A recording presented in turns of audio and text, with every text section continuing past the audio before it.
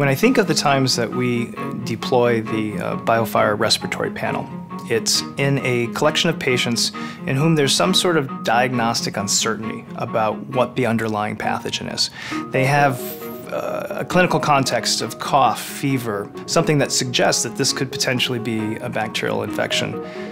There's also some other factors which play into the decision that we just don't want to have them walk out of the door with a Z-Pack or put them on a course of a fluoroquinolone. We know with some flu seasons, especially some of our younger patients who are immunocompromised, they sometimes take the hardest hits, and especially our elderly patients who are chemotherapy patients, they take very big hits, so to miss a diagnosis of the flu could be potentially lethal.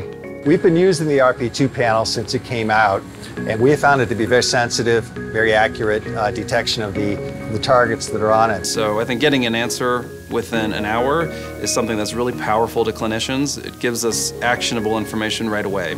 So I think the speed of the test is the most important thing.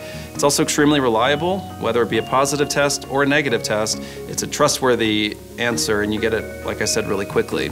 Patients really want to know what exactly is going on when they come to the emergency department, and oftentimes we can only give them kind of a vague response of, you have a virus, or we think you have pneumonia, and not anything more specific than that. The BioFire testing really helps us be much more specific in our diagnosis. We're able to tell them exactly which virus or which bacteria they have. They trust that, okay, if we have that result, we're probably able to treat them more precisely as well.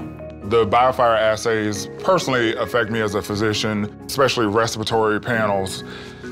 It saves so much overusage of antibiotics. We send people home all the time saying like, oh, it could be possibly bronchitis, oh, it could possibly be pneumonia.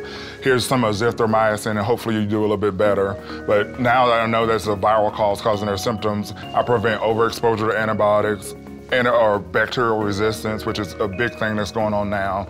So it definitely helps me in terms of that. So moving that diagnosis from 2 to 3 days to an hour is a game changer in terms of patient safety. I mean, it's a no-brainer to get somebody off the incorrect antibiotic and on the correct antibiotic, and perhaps even home sooner and safer.